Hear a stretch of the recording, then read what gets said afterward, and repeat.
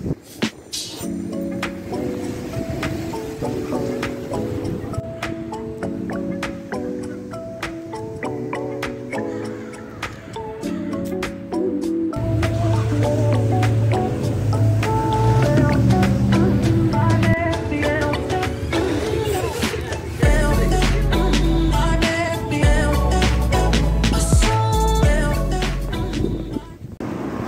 I'm headed to meet up with my friends.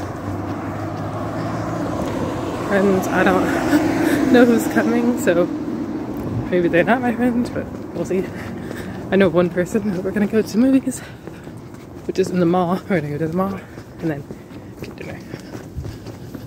So we'll see you later.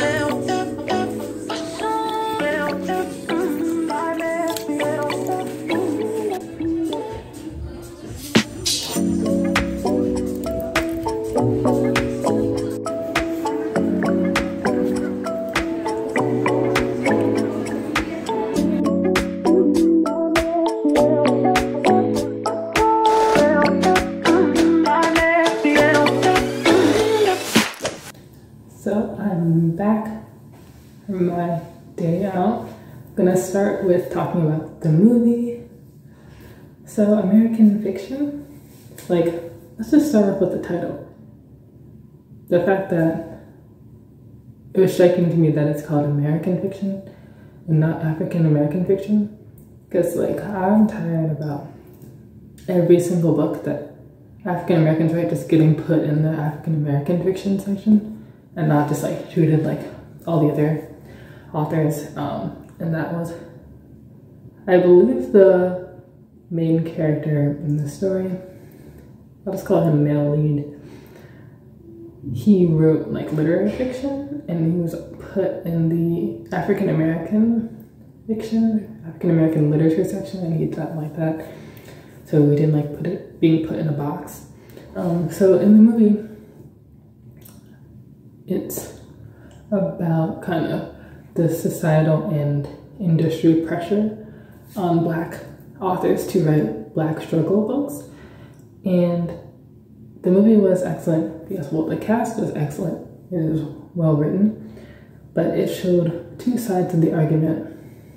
The male lead, and then is one side, and then Issa Rae is another side.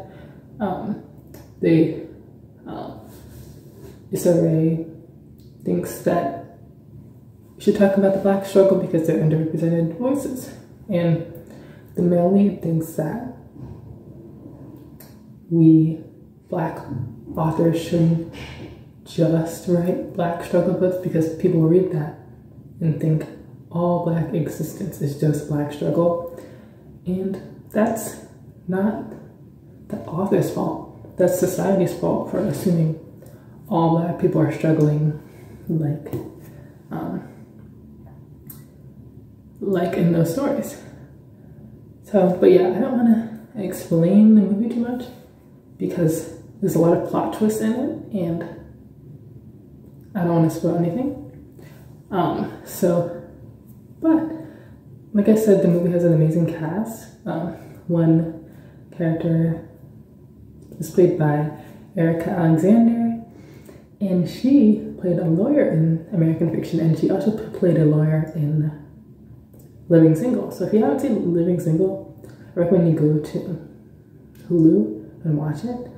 I haven't fact checked this, but I heard that Friends was based off of Living Single, but that's kind of like a tough claim to make because, you know, a group of friends isn't like, you know, the most unique storyline of all time. But anyway, I recommend the show.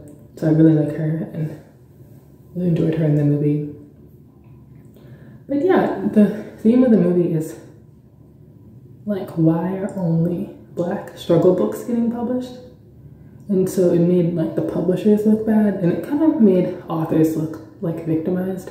I always struggle when movies victimize people because it's like acting like the writers don't have power or agency. So that would kind of be my critique. It was kind of too black and white. And then the white people in the book were caricatures because they really liked the Black caricatures that were in these popular Black struggle books that the male lead Issa Rae wrote.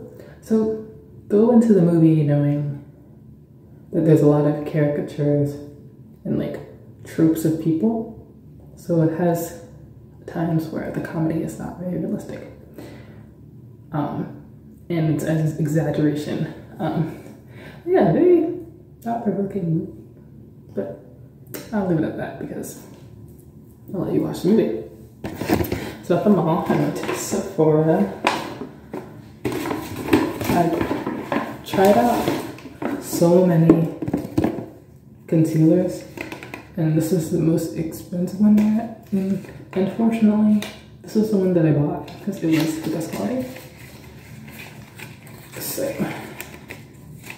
this is the color called Buff, which is like a terrible name for a color.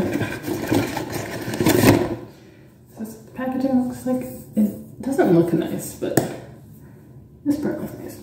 So I'm going to cover up this dark spot.